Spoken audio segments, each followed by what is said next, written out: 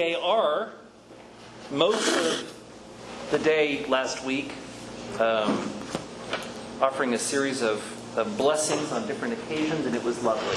But it's good to be with you all today. Nice to know you're out and about. It's nice to have a civic life. Just a heads up, for many of you all know Pussy Swan well. You know, Pussy's had a bad turn, and she's in the hospital. I saw her this morning. And so please keep her and the Swan family in your prayers. We're praying that she rallies and makes a full recovery. But if not, I know she's as ready as any of us are to meet the Lord Jesus Christ up close and personal. So we're praying for her recovery, and we're praying God's will be done for her. But I wanted you all to know, because you're you're women of prayer. So I want you to join me in praying for her. And then finally, looking ahead, we obviously don't meet next week. And then as we get into December, we will meet on probably the first few weeks, and perhaps we'll finish Philippians. And then I thought at our last thing, we'd have a great wrap up, and then we would have a little holiday social. Does that sound good? Yes. I think we're due for that. I mean, things are getting better. We're still dealing with this stuff. I made contact tracing phone calls last night, right? But it's much better than it was, and we're living our lives. Amen? Yes.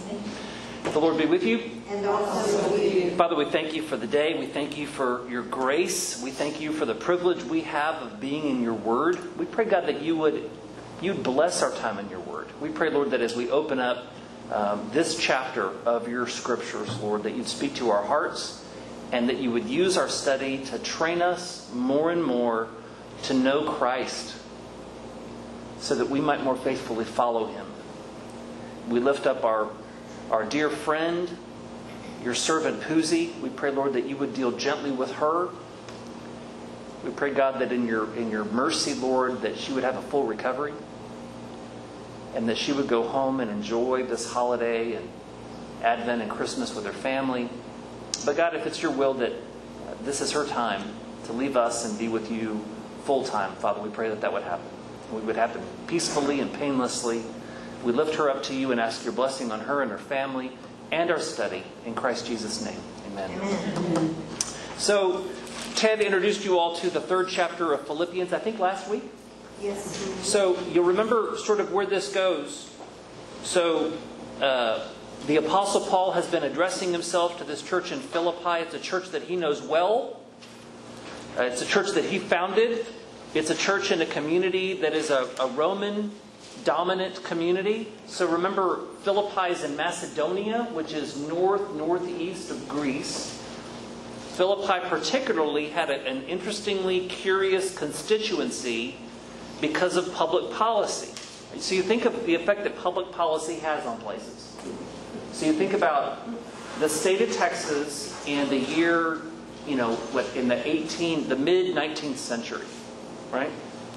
In the state of Texas, there was this effort to start a university somewhere in the state of Texas. They would call the University of Texas. You know this story? And at that time, there were a number of places that were competing to be the place where they'd have the University of Texas. And Tyler was one of those places. Hadn't awarded it yet. And so there was an effort and a real push to establish Tyler as the place where the University of Texas was going to be located. And it so happens that they even renamed a street, College Street, College Avenue, sort of as part of that PR push. Like when I was in school, they renamed a street called Jersey. They renamed it George H.W. Bush Drive. I wonder why. And remarkably, about 5 years later, the Bush Presidential Library went to College Station. I wonder how that happened, right? So you think about public policy making a difference, right? In Philippi, public policy has made a massive difference in who lives in this town, and therefore what kind of church this is, right? So you'll remember that the Roman emperor made a choice to make sure that Philippi would be a place he wouldn't have to worry about in terms of insurrection, right? And so what they did is they incentivized retired Roman soldiers and their families to move to Philippi by saying if you move to Philippi, if you're a retired Roman soldier, there's no property taxes for you for life. And so a ton, you could imagine, of soldiers moved there and their families. Just like today, a lot of retired military people will look and say, where are the good VA hospitals? That happens today. Where are the good VA hospitals? We want to live there so we have access to affordable health care that's going to be of good quality for us. That still happens, right? So you think about incentivizing, people's decision making based on public policy. That happened in Philippi. It matters for us because we know that constituency meant that a couple things were true. One, there's few if any Jews in Philippi. That's the first thing. And that's going to matter today as we look at the 3rd chapter. And secondly, we know that with that constituency of a lot of Roman soldiers, we know historically that the dominant religion among the legions was emperor worship. So there's all kinds of religions in the Roman Empire in the 1st century. All kinds. They worship many, many gods. But there is one religion that is compulsory, and that is emperor worship. And so the way people live is the way we can't imagine. But they would go to the temple of the emperor a couple times a year when they're supposed to go there. They would say their prayers. They would pay their tithe, if you will, their dues, to acknowledge that they were there and support financially that temple. And then they would go to the temple that they went to the rest of the time. They'd go to the temple of Artemis. They'd go to the temple of Mithras. Or they'd go whatever. That's what people did, right? So it's almost like they worked, it was like a wink-wink. The difference, though, here is, in Philippi, it would not have been the case that participating in the cult of the emperor would have been just anecdotal in people's practice. With all these Roman soldiers, it would have been more normative. That temple would have been a more dominant and present part of their lives because of who they were and what their background was, right? And so we know from those worship services, because we have records of them, we know that the worship services for the emperor worship in Philippi and all other places had in their liturgy prayers and praises to the emperor as their Lord and Savior. Right? And the consequence then of the introduction of Christianity in communities like Philippi was when people started to say Jesus Christ is the Lord and Savior, therefore the emperor cannot be the Lord and Savior, they created a confrontation. And it's a confrontation that led to persecution. And so that means a couple things. It means, one, that there's persecution that's happening in Philippi that this church is dealing with like it is in other places. Two, we understand a little bit about why there's persecution. And the third thing is, what happens when people are under persecution? So often there's a couple responses when people are being persecuted for their faith. One is people crumble. One consequence when people are being persecuted for their faith is people walk away. They sort of say, this is not worth it. I'm going to do something else. And we know that happened a lot in the early church. But the second thing that can happen when there's persecution is people double down. It's like, if I'm going to be persecuted for following Jesus, I'm all in. Why would you be a lukewarm Christian in that environment, right? Why would you be a lukewarm Christian if you can be killed, if your family can be persecuted for being a believer? I mean, it's like you're with him or not. Are you with me? And so what happens is when people in their zeal for the Lord become that much more devoted, that much more committed, you're then looking for resources that are going to, like tools that are going to help you in your devotion. How do you grow? How do you get more serious? And inevitably, it pushes people to have a more zealous, passionate faith in the Lord. Which, at this time in history, would lead to people thinking, okay, what are some tools that can help me do that? So what we think is happening in Philippi is that there is a group of people that's probably maybe not from Philippi, but that is influencing people in this church to begin to take on some Old Testament practices as a sign of their commitment to the Lord. And the reasoning behind this is fairly understandable. The reasoning is, well, if there's one God, and it's the God of the Old Testament and the God of the New, and if the Old Testament is Holy Scripture, then if the Old Testament says, keep these rules to be in right relationship with God, why wouldn't you do that? Right? Especially when you're on the periphery of the emperor or the empire. You're not in Jerusalem. You're not in kind of the center of Christian life. You're literally on the edge of the frontier. This is the Wild West in Philippi. So what seems to have happened in Philippi is there's been this introduction of these ideas that the way to really deepen your faith and demonstrate your passionate commitment to the Lord is by adopting these spiritual exercises. In this case, the spiritual exercises are keeping Torah, keeping the law of Moses. We do these things now in terms of our passion for the Lord moves us to keep spiritual exercises. We've always done that.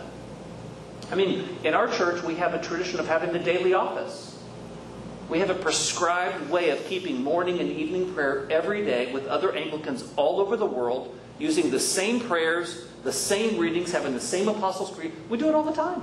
We do it in our church. Right? And there's nothing wrong with it. But what is that? It's a tool that's intended to help us to grow. So in this case, right, remember, they're all unchurched. They're all coming out of paganism. None of them have an Old Testament background. Their canvas is pretty clean. But it also means that they're open to suggestion from ideas from the outside because they don't come out of Judaism. So it's almost like they don't know. It's like the grass is always greener, right? They have not grown up with generations that were trying to be observant Jews under the law. And then they came to know Christ and somebody said, you don't have to keep kosher anymore. You can actually eat shrimp, right? You don't have to dress this way because you have freedom in Christ. And for most Jewish people that were converted, they were like, Alleluia, right? But if you come out of paganism, where you've been kind of fast and loose forever in your choices, and now there's this more Puritan code of saying, here's a way to sort of do these things and you're going to be closer to God. Do these things and you demonstrate how committed you are to God. You can think about human nature. People say, sign me up for that. Especially people that are under persecution and that have been motivated to say, I'm all in with Christ. Right? So I've already made that choice. I'm not going to backslide. I'm not going to go back to something else. Even if they're going to persecute me, I'm with Jesus. So how do I grow? How do I deepen my faith? How do I demonstrate my commitment to Him? And in the middle of that, someone had come into the church. And we don't know who. But someone had entered into this church in Philippi and begun to influence them to try to keep kosher, to keep the law of Moses. And so we don't know the backstory, but we just know, based on what we see in chapter 3, that's what happened. We also know that it happened in a lot of places.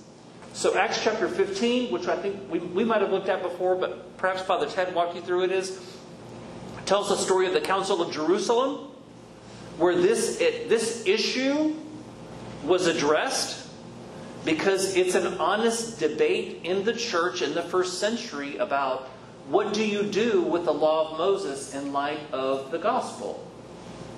So if the Old Testament is God-breathed and God inspired Moses to write the law, and the law says first, on the 8th day you have to circumcise your sons, and if you're a man that becomes a Jew, you have to be circumcised. And your children and your wives and your daughters are going to be considered righteous or right with God through you, the men, being circumcised and keeping Torah, because women weren't circumcised, right? So women had to keep other elements of the law, but that definitive act of the law was not observed by women, obviously. So these kind of practices were there in this debate in the church about, okay, so does God change it? Is God fickle? Did God change His mind? Our immediate response is, no, God's not fickle. Therefore, why would God change the rule on circumcision and keeping Torah? And so there's a movement within the church in the first century to say, we have to continue to keep the law, right? And the issue was, wasn't Jesus circumcised? Yes. So there's the example. We need to be circumcised too. Didn't Jesus keep Torah? Yes. Wasn't He observant? Yes. Didn't He go to the Passover meals in Jerusalem? Didn't He keep the feasts and festivals? Yes. I mean, were there exceptions? Yes, we know that because the Pharisees often challenged Jesus for not observing to the T their interpretation of how to keep Torah. Remember all the stories from the gospel about that. But nevertheless, as a rule, Jesus was a rabbi that was observant of the law. And so this is the argument for this party within the church. Remember, this is within the church that says, you have to keep the law of Moses, beginning with circumcision and moving on. What happens in Acts chapter 15 is, St. Paul confronts that at a council with all the leaders of the church in Jerusalem called the Council of Jerusalem. And St. Paul goes to the Council of Jerusalem and says, this is a mistake, and here's why. If you teach that you have to keep the law, that you have to keep Torah to be right with God, you're completely undermining the gospel. If the essential claim of the church, if the teaching of Jesus is, if our core teaching is, we are saved through faith in Him, and He already satisfied the demands of the law by shedding His blood on the cross, then keeping the law is redundant. And furthermore, if you demand that people keep the law, what are you saying about the sufficiency of the work of Christ? You're saying what? Wasn't enough. It wasn't enough. The cross wasn't enough. If you're saying you have to be righteous or right with God, you not only have to believe in Jesus, but you also have to keep all these rules, you are undermining the essential claim of the church that Christ died for your sins, because that's no longer true. It's like, well, that was part of what needed to happen, but it wasn't enough. So it's like, okay, Christ died for your sins, and then also you have to keep the law to be right with God. Now you're teaching straight up works righteousness, right? The people are then going to participate in their own acts of being made righteous by keeping the rules of Torah. And that's ridiculous. This is Paul's argument. Peter hears this and says, he's right. Turns to all of his other colleagues in Jerusalem. Remember, because Paul's off doing his own thing in Asia Minor. Paul makes a trip into Jerusalem where he never preaches and teaches. He goes into Jerusalem to have this conversation with the other leaders of the church. Because he's not one of the 12, remember? He does his own thing, inspired by the Lord.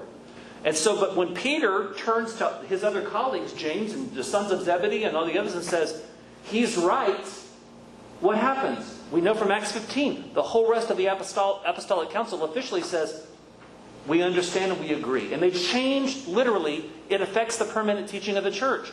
The deal is, it's also true that there continued to be a minority party. So imagine going to a meeting, you've ever been to a meeting, where there's a division in the room, and somebody makes an argument, and everybody says, okay. But people walk out of that meeting and say, no. I know that's what we said, but I still disagree. She might have won the argument. She might have won the battle, but she's going to lose the war. It's like, and there's this effort to continue to hold on to your own ideas, right? And if they're passionate ideas and you believe it matters, like this issue about how are you saved, what happened is there were leaders of the church that came out of that meeting in Jerusalem and sort of said, okay, this might be the official teaching, but the official teaching is wrong. And I'm going to make sure to give the right teaching, which is every Gentile that is converted needs to be circumcised and they need to keep Torah, period. And we know that happened. We know that happened because you see it in Galatians. You see it in other New Testament letters where Paul continues to have to rebuke this idea that you must be circumcised. So this is a big deal. And it is at the heart of the faith. What does it mean to be a Christian? What does it mean to be saved? This is not a peripheral issue or a superficial issue. This is a core issue. And right here in chapter 3, the Apostle Paul is going to confront it directly.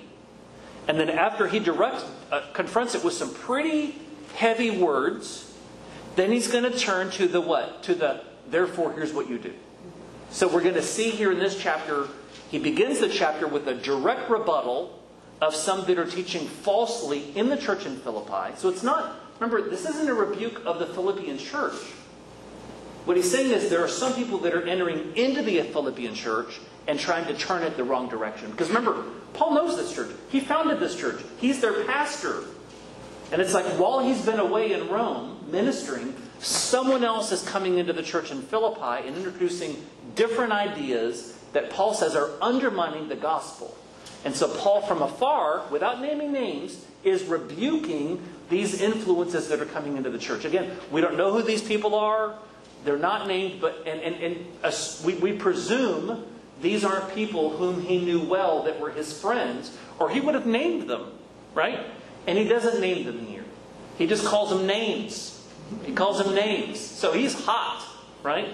So it's a really powerful passage here in chapter 3. And we'll read through it all together. And I know y'all started looking at chapter 3 last week. We'll really try to focus our attention on the second part of chapter 3 today. But we'll take a look at all of it. Okay, sound good? Tina, you want to get us started? We'll do 2 verses at a time. We'll read it, and then we'll walk through it together. Finally, my brothers, rejoice in the Lord. To write the same things to you is no trouble to me and is safe for you. Look out for the dogs. Look out for the evildoers. Look out for those who mutilate the flesh.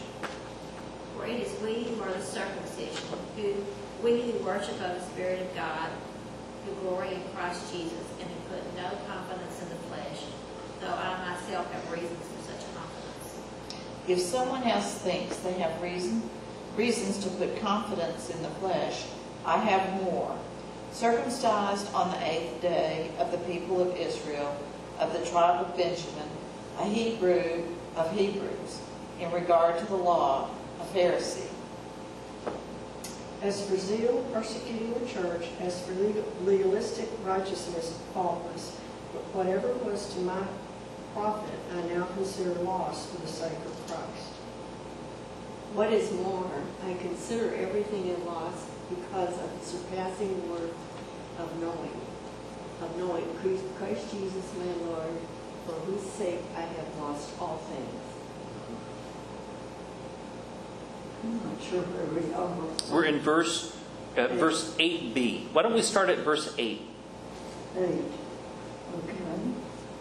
Indeed, I count everything as a loss because of the surpassing worth of knowing Christ Jesus, my Lord. For his sake, I have suffered the loss of all things and count them as rubbish, in order that I may gain Christ and be found in him, not having a righteousness of my own that comes from the law, but that which comes through faith in Christ, the righteousness from God that depends on faith. That I may know him and the power of his resurrection, and may share his sufferings, becoming like him in his death, that by any means possible I may obtain the resurrection from the dead. Joyce? Not that I have already obtained all this or have already been made perfect, but I press on to take hold of that for which Christ Jesus took hold of me. Brothers, I do not consider myself yet to have taken hold of it, but one thing I do, forgetting what is behind and straining toward what is ahead. I press on toward the goal for the prize of the upward call of God in Christ Jesus. Let those of us who are mature think this way, and if anything you think otherwise, God will reveal that also to you. Julie, verse 16? Only let us hold true to what we have attained. Brothers, join in imitating me and keep your eyes on those who walk according to the example you have in us.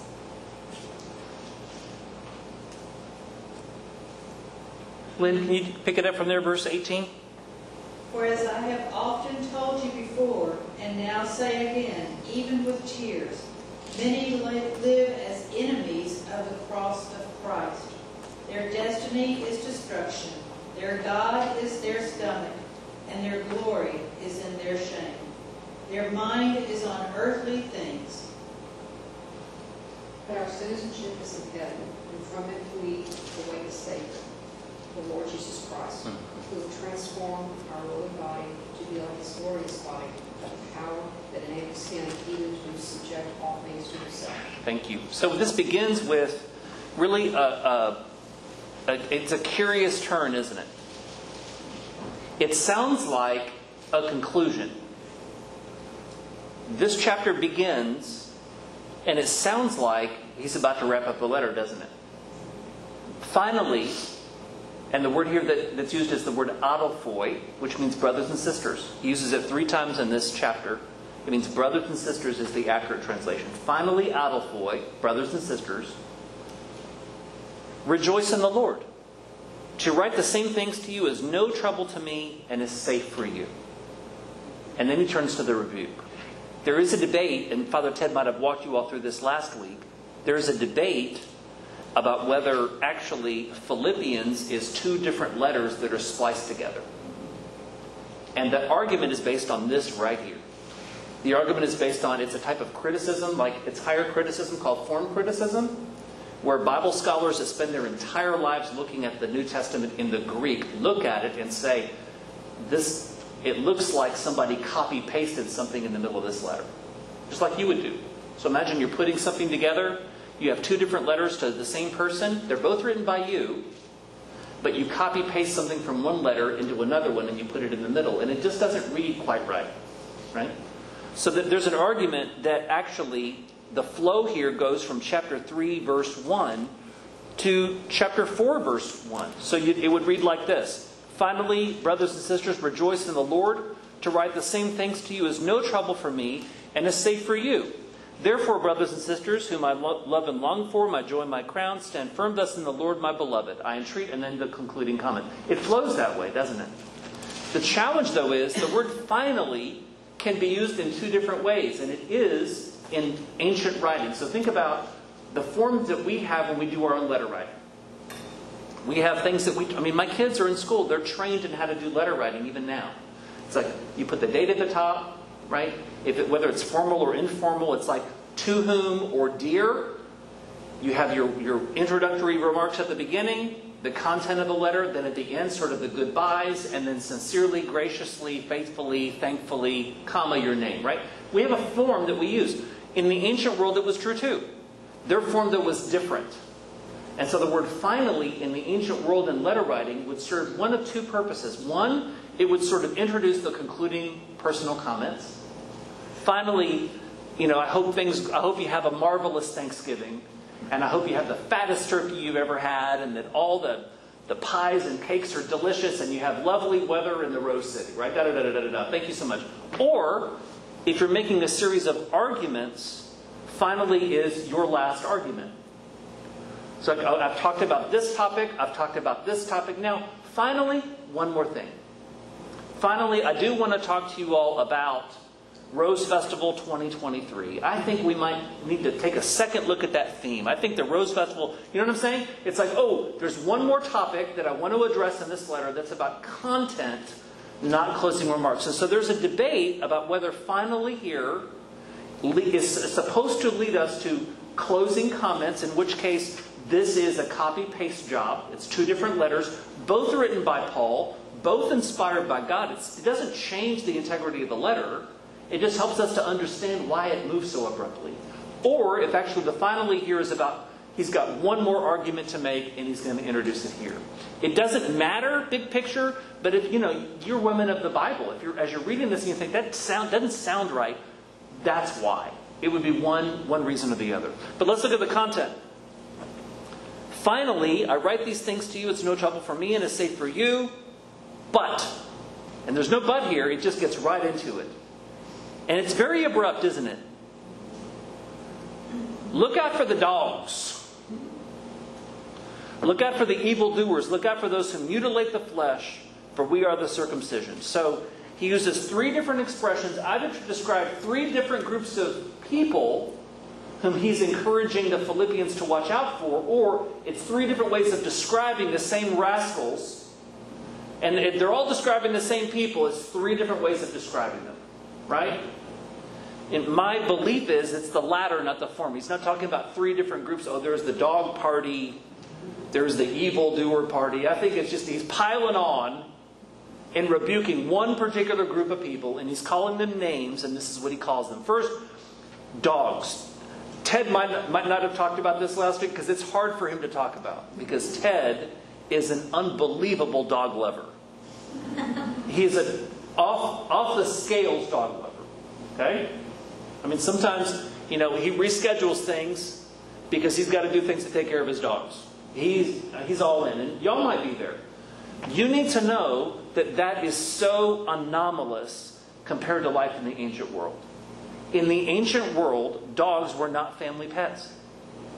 They did not function that way. In the ancient world, dogs were a nuisance more often than not. They were everywhere. And in cities in the ancient world, dogs were a pest. And dogs would make a mess. And dogs would eat anything. Dogs functioned in many ways like pigs. Right? They would eat garbage. They would eat refuse. It was just, right? That's how dogs were.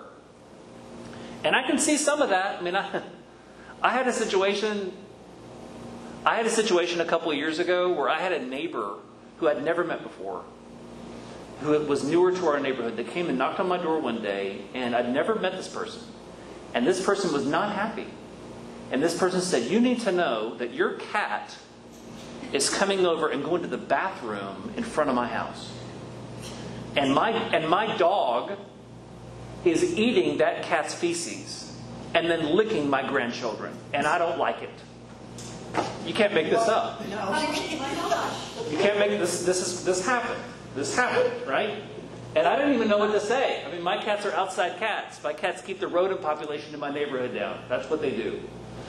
So, I mean, there's no documented evidence that it was my cats. Our neighborhood is overrun with outdoor cats. They're everywhere.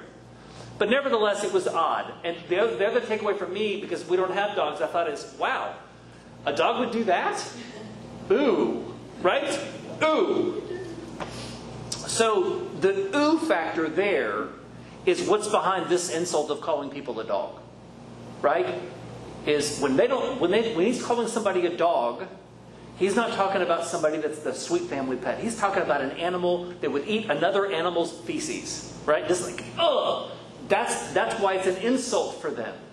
So he calls them dogs, evildoers, and then you get some specificity on what particularly they might be advocating that he's so upset about. And it's what?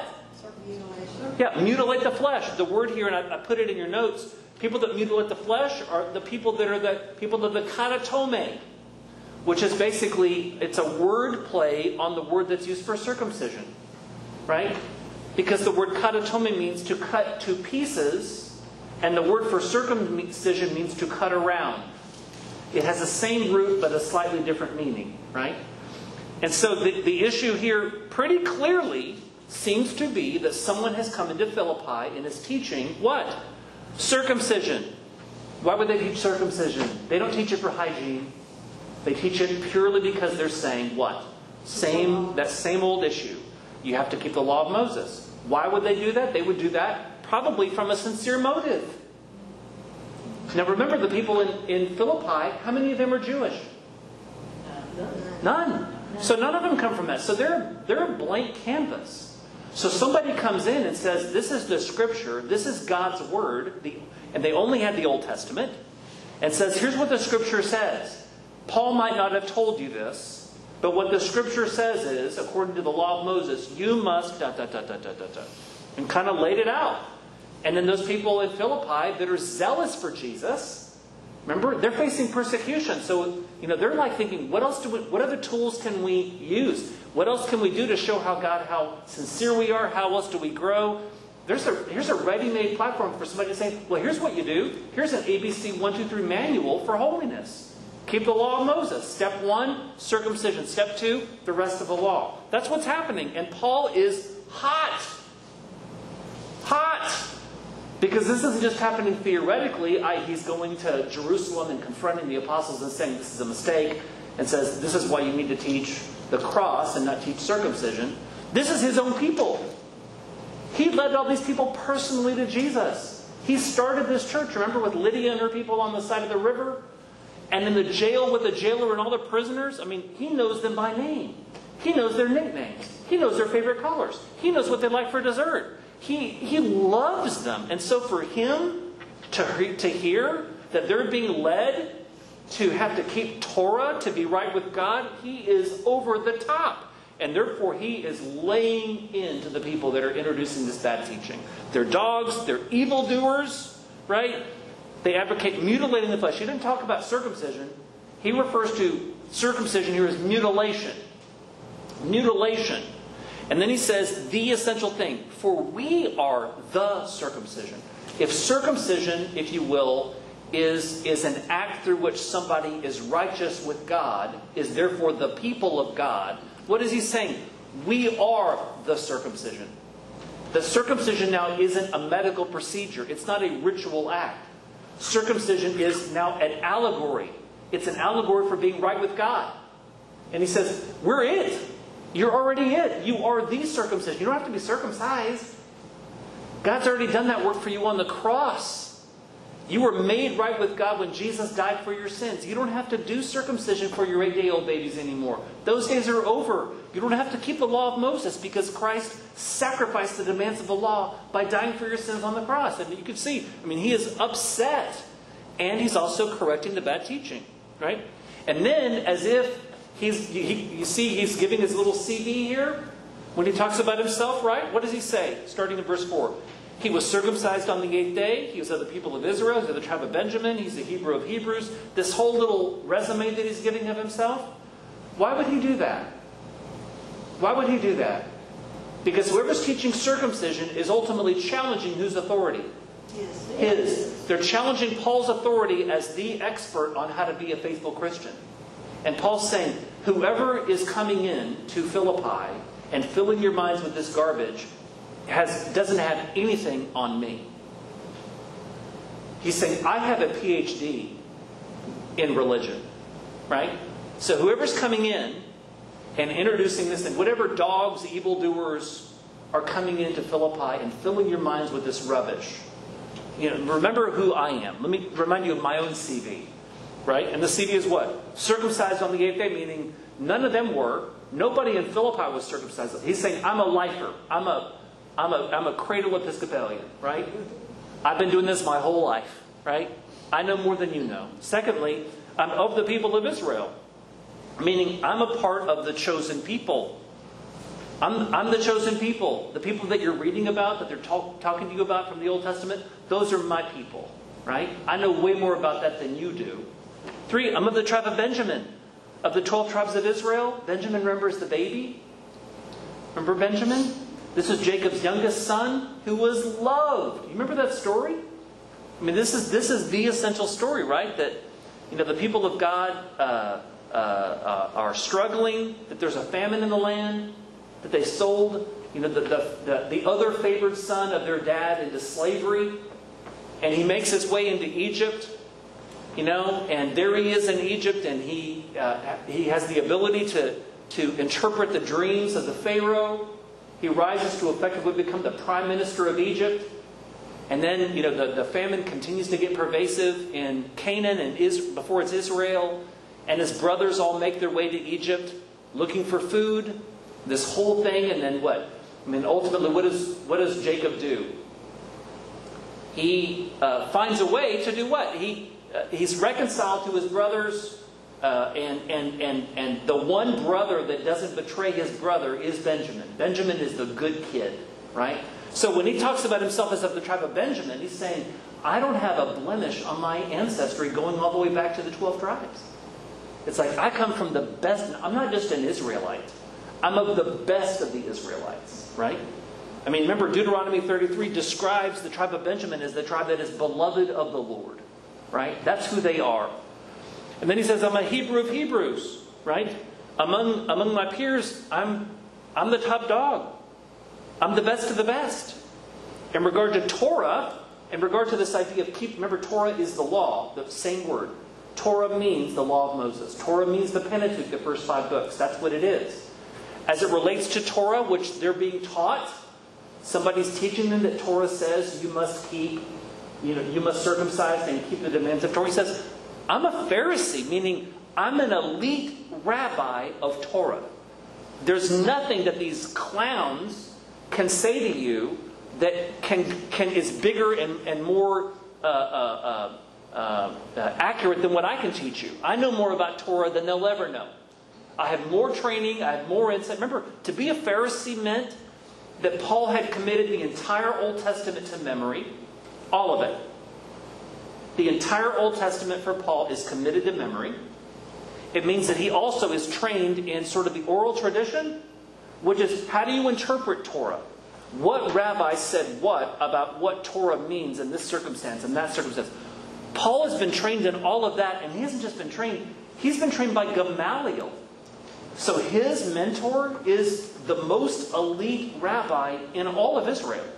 So, he has an Oxford PhD in Judaism. And he's going through that CD with him right now, sort of saying, that's who I am. He's saying, I have an Oxford PhD in Judaism. Why would you listen to anybody that would come into Philippi and tell you something and tell you that I don't know what I'm talking about? If anybody knows what they're talking about as it relates to Torah and the law, it's me. And so he gives his whole CV, and then he says what? And this is where it gets beautiful. Beautiful. He says, verse 7, whatever gain I had, i.e. whatever advantage I had, and here he's going to talk about gain and loss. He's using a metaphor of a financial statement. Right? Gain and loss. Profit and loss. Those are the words that are used in Greek. So the analogy here is he's appealing to the Philippians as business people. He's using a metaphor or an analogy that's congruent with their experience. After all, who's the leader of the Philippian church? Who's the lay leader? Remember? Lydia. Remember? The lay leader of the Philippian church is Lydia. What does Lydia do? Yeah, she's in the textile business. She produces high-end textiles. She has the Louis Vuitton business at Philippi.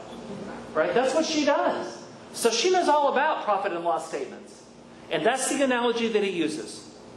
Whatever gain or profit, exactly the same word in Greek. Whatever gain or profit I had, I counted as a loss for the sake of Christ. Whatever made it look like I was in the black, I counted it like I was in the red. Right? Whatever gain I had, I counted as loss. What? For the sake of Christ. Next to Christ, all that stuff, all that education, all that advantage, all that background, all that status meant nothing. Meant nothing. Would it have meant nothing in Jerusalem? No. In Jerusalem, it would have been amazing. I mean, Paul's the guy, when he walks in the room, everybody knows he's there. Right? He's the one, there's a civic function. He walks in the room, everybody wants to be around him. He's at the head table, right? He's at the head table. The mayor has a seat beside him. He is the influential guy. He is the alpha in the room. That's who he is in Jerusalem when he's a Pharisee. When he's in the old self, when he's Saul of Tarsus, that's who he was. He is the man, right? So he gets all the advantages of that. Everything that comes with that. Every grandmother in Jerusalem wanted their granddaughter to marry him. That's who he is, right? And what does he say about all that? I do what? Whatever gain I had, I counted as loss for the sake of Christ. None of that meant anything. And then indeed, verse 8, I count everything as a loss. Again, using that profit-loss analogy of the financial statement. I count everything as a loss because of the surpassing worth of knowing Christ Jesus my Lord. Is that everything else, compared to knowing Him, everything else doesn't. It's like it's a loss. Does that mean He doesn't care about other people? Does that mean He doesn't care about His parents? No, He still cares about those. But He says, in comparison to knowing Christ, there is nothing. They're so small compared to how huge it is for me to know Christ. That's the point of view that he's trying to share. For His sake, I have suffered the loss, continuing that metaphor, I have suffered the loss of all things. Right? And so think about his life. From Saul of Tarsus, right? The Pharisee studying with Gamaliel, who's leading the effort to destroy the church because they thought that the church was the threat to Judaism. Right? To what? To Paul, the itinerant preacher among strangers in Macedonia. I mean, who's he? He's writing this to the Philippians. Had he ever been to Philippi before? Was he going on holiday in Philippi? Did he know people in Philippi? Is there something beautiful to see in Philippi? It's like, oh boy, the Philippi is where they have the best Mai Tais in Philippi. You gotta go there. I mean, is there anything? I mean, no. There's no reason to go to Philippi. There's no reason. I mean, it's like, and I don't mean to insult them, but it's like if you have people in Des Moines is wonderful. But if you think, well, you know what, honey, this year for vacation, Des Moines, Iowa. That's the place. Let's go. Des Moines is where it's at. It's so beautiful, right? There's a lovely view. The mountains are there. The beaches are there. The museums are amazing. It's filled with Michelin star restaurants. The canals. It's just charming. Would that make any sense at all? No, right? So Paul's missionary trips are like that. He doesn't go to Venice. He doesn't go to Santa Barbara. He doesn't go to San Diego. He doesn't go to Naples. He doesn't go to Vail, right? What does he do? He goes to Lincoln, right? He goes to Gilmer, right? He goes to Des Moines, right? He goes these places because he goes for the people. There's nothing else that he goes for. He goes for people. It's all about the people that live in those places. He doesn't go for anything else. He doesn't spend his spare time doing anything else. He just does that. That's all he does. So when he says what? I have lost everything, because what's the price he's paid for that? Is he married? Does he have children? Does he have a retirement plan?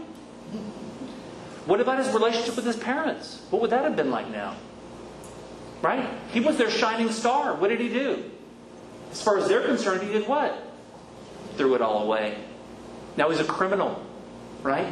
And what's happened to him is he's traveled all over the world. How is he received in these places? Oh, it's the rock star. Here we go. Oh, it's Paul. He's amazing. What happened last time he was in Philippi? He got beaten up by the police and thrown in jail. Right? Where is he writing this letter from? Jail in Rome. I mean, so when he says, I count everything as a loss for the sake of worth, it's not theoretical.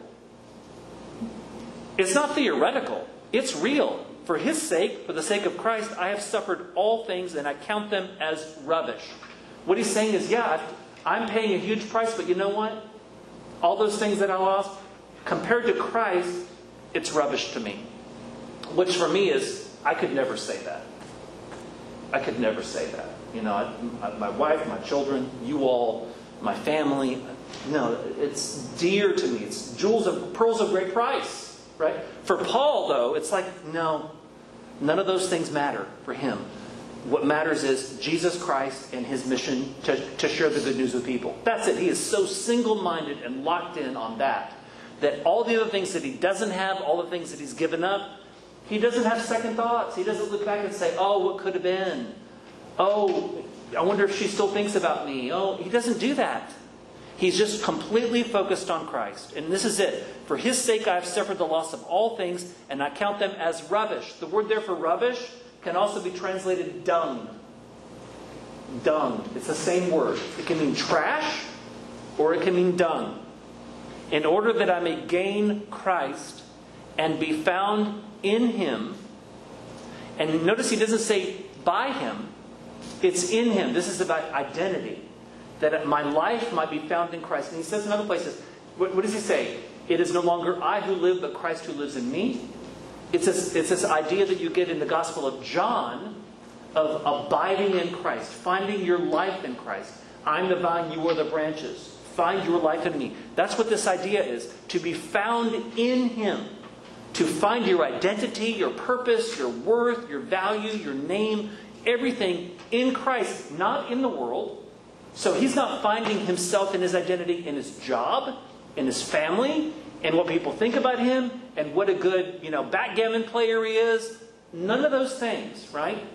None of those things. It's like his identity, his purpose, everything about him is found in knowing Christ. That's it. That's his identity. I am a Christian.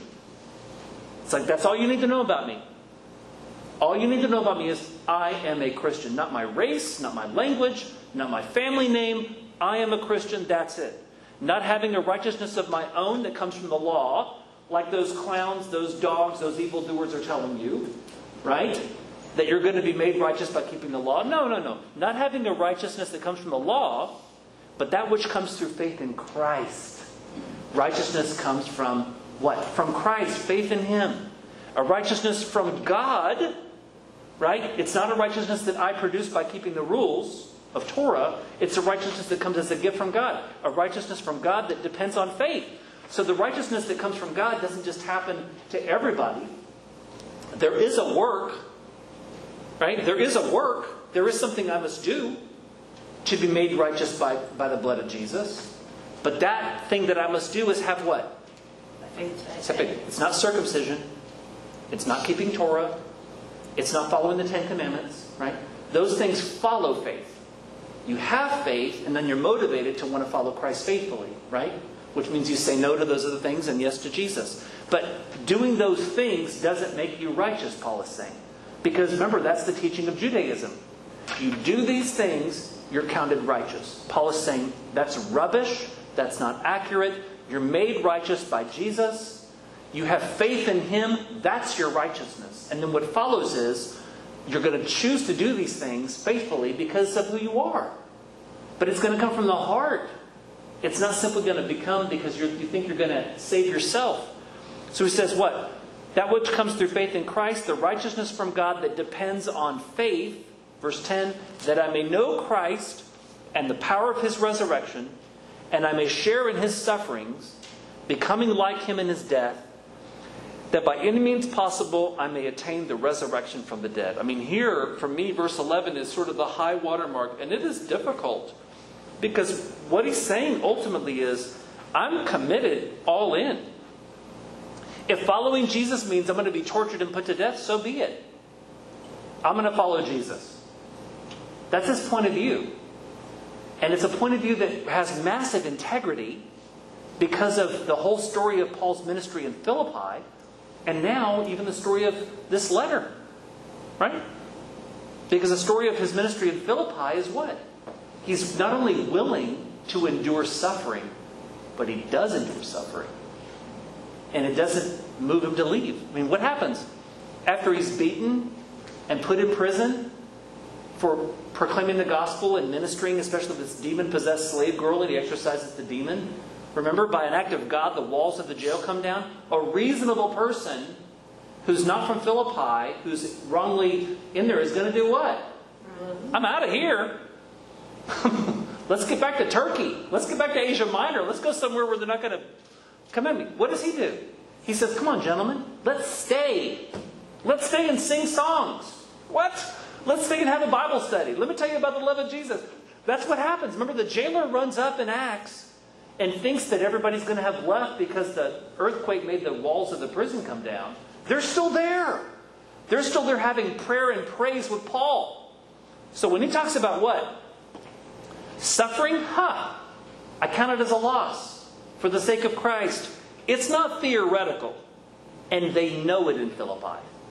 Because the people that are reading this letter the first time, they were in the jail with him in Philippi. They know that they and he could have all left, but they didn't because he chose to stay to tell them about Christ and to lead them to Christ and to nurture their faith. It's amazing. So when he talks about sharing in sufferings like Christ, what he's saying is the model for us from Jesus is you are willing to suffer for the sake of love for other people. The whole gospel, he says, is what? God is our suffering servant. That God so loved the world that he gave. He said earlier in chapter 2 in the hymn, he did what? He emptied himself. He didn't see equality with God something to be grasped, but emptied himself, took the form of a servant, and being found in human likeness did what? Suffered death on a cross. The whole model for him is, it's not that you love suffering. It's not masochistic. It's that you are prepared to take whatever it costs for the sake of being faithful to God. And God is demanding of Paul and of the church in Philippi that they're faithful to him, even if it means they deal with suffering. And therefore, let's go, he says, becoming like him in his death. Like, if I'm killed for the sake of being faithful, well, that's what happened to my Lord. That's what happened to my Lord. And so if that's my future, then so be it. Because that's the model for me. That's how all in he is. With saying it's only Jesus and that's my whole identity and nothing else matters for me. It's unbelievable. I mean, it's the essential role model. If the first role model for faithfulness is Abram and Sarah, remember? Abram and Sarah living in Haran. God speaks a word to them and sort of says, you need to follow me. And Abram says, yes, sir. And just goes. He doesn't have a map. He's not given directions. There's no Expedia method. There's no Google Maps. Every single day, he's just faithfully going wherever God leads him. I mean, that's the first model for wow. How hard would that be? That's amazing faith.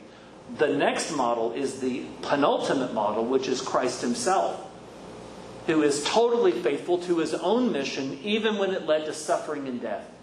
And Paul says, therefore, that's our model too. We're going to be faithful to him no matter what. And then, he's talking about his hope that one day, as he's faithful, he will be raised from the dead. And then verse 12, not that I've already obtained this, i.e. this kind of faith. Right? He's almost like he's saying, this faith that I'm talking about is aspirational. It's like, this is the vision. This is who I want to be. This is my desire. And it says, I'm not totally there. I have my moments. Not that I've already obtained all this or am already perfect, he says. I still fall short. But I do what? I press on to make it my own. I keep going. I'm hopeful that the next day I'm going to be more like Jesus. I'm going to grow more every day because Christ Jesus has made me his own.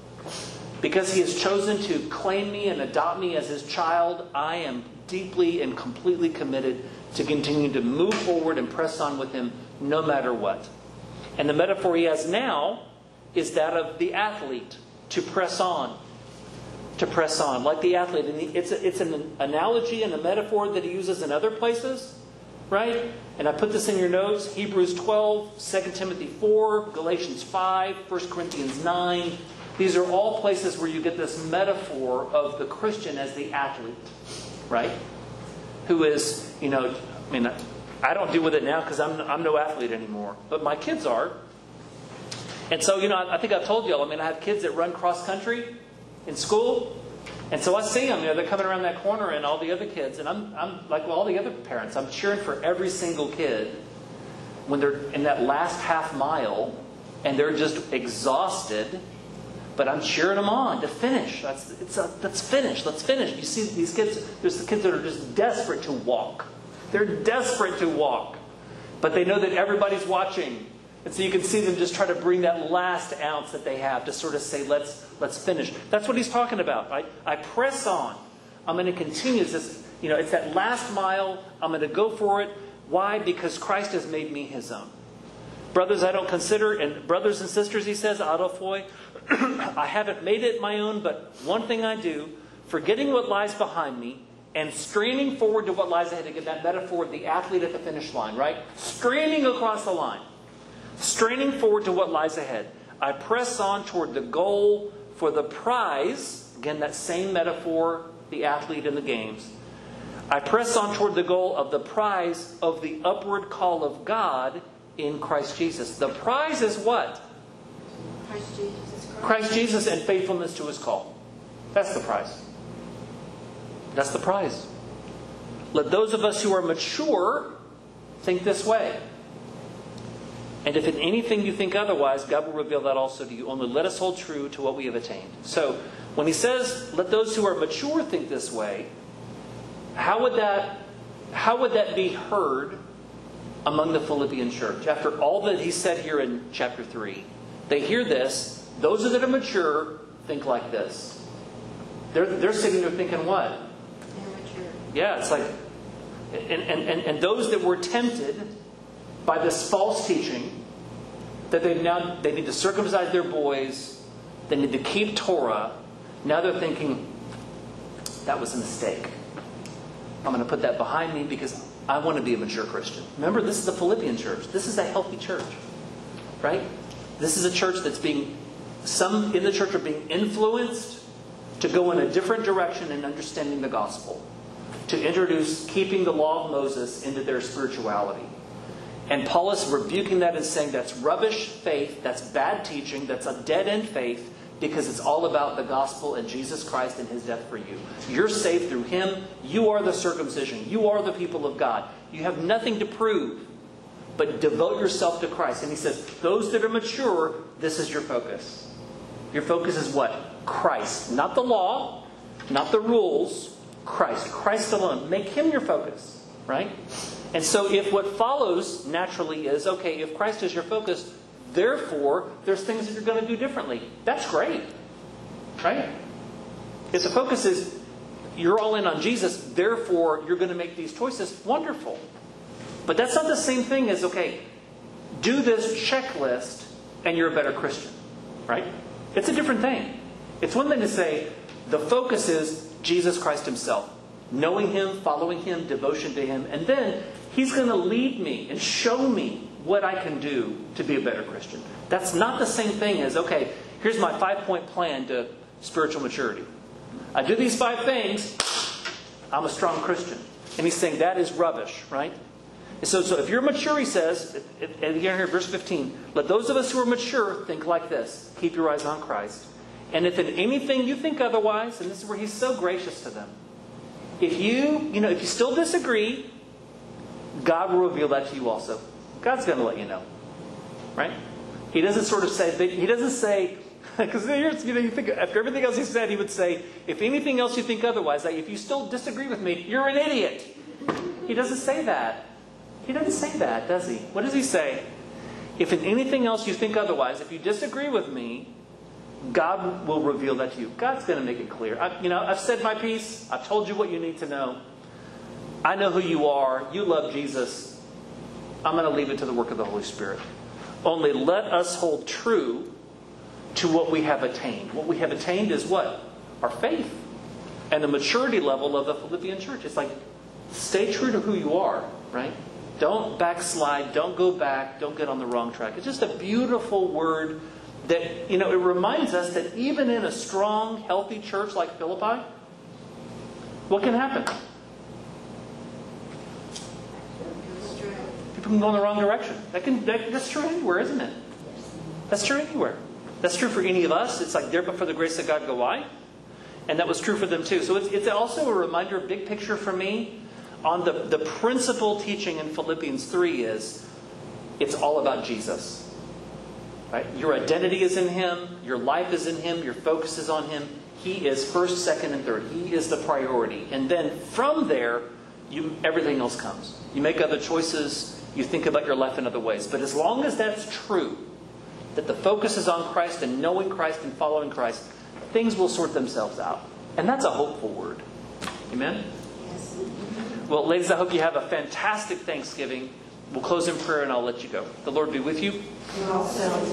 Thank you, Lord, for the day. Thank you for time in your word. We pray, God, that you would help us to be people who have our eyes constantly on Christ. And that you'd help us more and more to continue to grow and mature, to be focused completely on Him, devoted utterly to Him, and that then you would lead us, Lord, in how else we're to live. Therefore, you'd show us what we need to do, where we need to go, who we need to be. We're so grateful, Lord, for your blessings on us. And we pray, Lord, for ourselves, our families, and our community. I pray for these wonderful women that you bless them all with a marvelous Thanksgiving week. That you continue to protect them against danger and sickness and nurture us with your favor. We ask your blessing on our churches, our families, our community, and our country. We pray all these things gratefully in Jesus' name. Amen. Thank you, ladies. God bless you all. Yes, ma'am. Frida. With your introduction, would this congregation be made up of the retired Roman military? It's inevitable there's going to be. If there's not, there's going to be both retired Roman military families that are part because it's such a huge constituency, and or the influence of that on the DNA of the community is still going to be the church. So it's almost like even if those families themselves aren't in the church, the influence that mentality has on the community, because people that live in Philippi choose to live in Philippi. They could move somewhere else. It's almost like if you're in a community where these are the cultural values, if you can't stand it, you go somewhere else. And so people there still have a mentality, though, that would be massively affected by the DNA of this being a retired Roman military town. So I'm thinking, with the military mind, the idea of rules and regulations. 100%. Would that appeal to them more? Absolutely. And so you think again about why would it be that somebody would seek to introduce observing Torah as a spiritual practice? And why would it be the Philippians would be susceptible to thinking that's a good idea? I think, Freddie, you're exactly right. That a military mentality. My dad was an ICBM launch officer. I grew up in a military family. I was born on an Air Force base. I completely understand that mentality. We're still law and order, straight up, rule-based people. And you're susceptible to wanting to sort of ABC 1, 2, 3, this is the plan, let's go, as opposed to having nuance and gray and a broader discernment. It's in the DNA.